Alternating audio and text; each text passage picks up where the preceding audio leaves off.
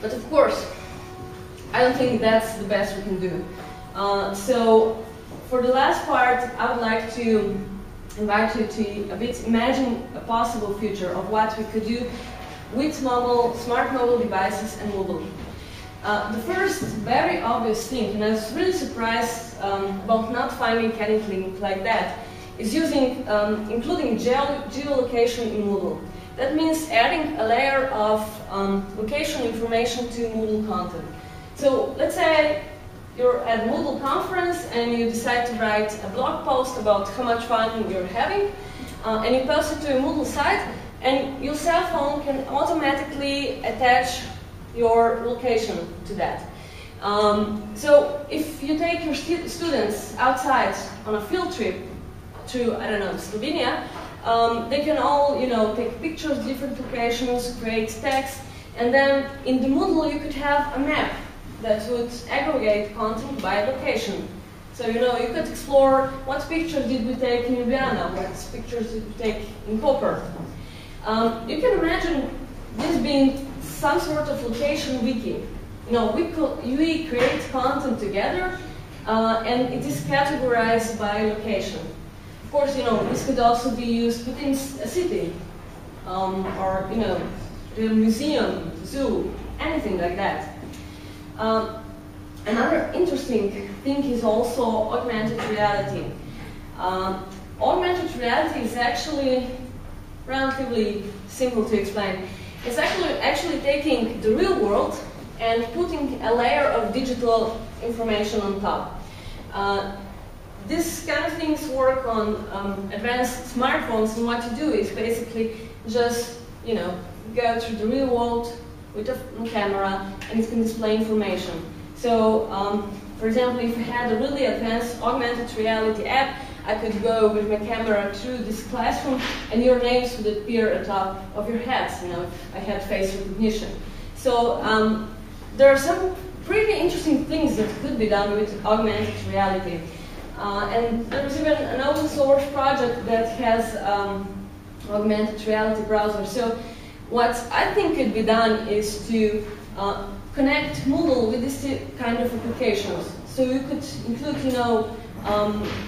geolocation from Moodle and add them to an augmented reality browser. So when your students went around the city and with their cameras, and suddenly when they pass by an historical building, that information would pop up on their mobile phones, and they could have the option, to take a quiz, test their knowledge, because that's something that you talked about in class a few days ago. And of course, if that's connected to Moodle, we can have a lot of fun things and also help us with grading and all that. And the last thing I would like to kind of show you is a future of interactive resources. So here is a video of an electronic book that was done for Apple's iPad. So this is their new tablet computer. And you can see this person is interacting with the content just by doing different things to the device. Either moving it, shaking it, turning around, interacting with their fingers.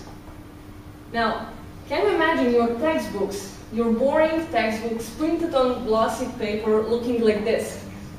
Having interactive video, students being able to interact with everything, zoom in into pictures just with their fingers. Can you imagine that? How cool would that be?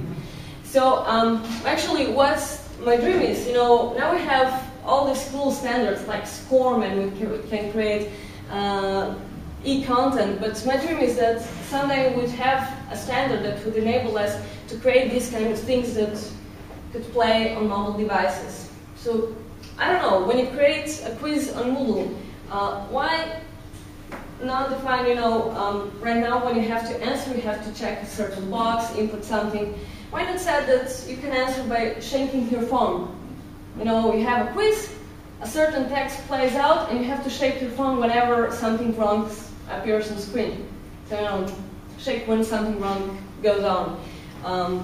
These kind of things. Or, just making more interactive resources. So that's my dream for the future of Moodle, because I do believe that mobile devices are getting smarter, and even though most of the students have simple phones like this one in their pockets, I think that in a few years most of us will have smart devices, touch-enabled, and with different motion sensors. We'll shake them, pet them, and have a really great relationship with them. So I do hope we get some real education onto them as well. So I'd like to end this presentation with an invitation to imagine a future of a Moodle that isn't stuck in classrooms or in homes on these old computers, but a Moodle that you can take out on any mobile device and that can interact with the real world, the real environment. So this is an invitation. You might not have an answer right now, but I invite you to explore this world and start thinking about maybe how to use mobile phones with your students. Start trying different things, because these are computers that your students, all of your students have, and they can go to the internet. So thank you, and if there are any questions, I'll be glad to answer.